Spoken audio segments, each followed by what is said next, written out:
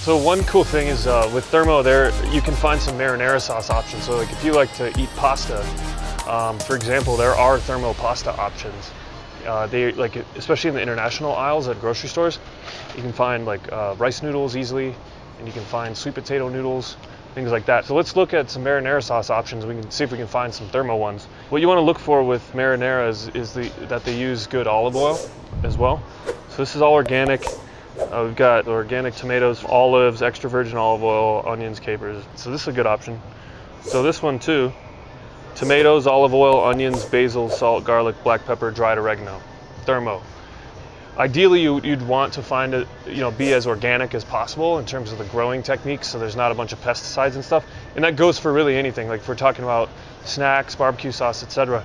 But one thing that I want people to know about the Thermo lifestyle is that you can be like 80-20 Thermo, you can be full organic Thermo, grass-fed, everything, like pasture-raised. But I don't want it to feel like this really restrictive thing for people. So it's more of a progression in your health and more of a lifestyle and the way you think, what you're looking for, how you're supporting your body with the right nutrients and the right stuff, staying away from PUFAs.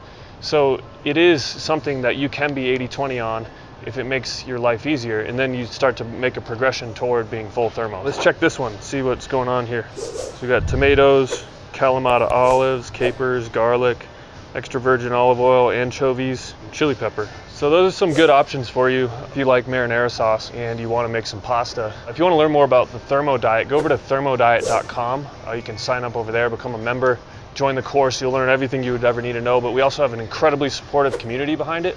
The Facebook group is insane. It's amazing. And the transformations are incredible too. People like fully grow back all their hair. People lose tons of weight. They get in awesome shape.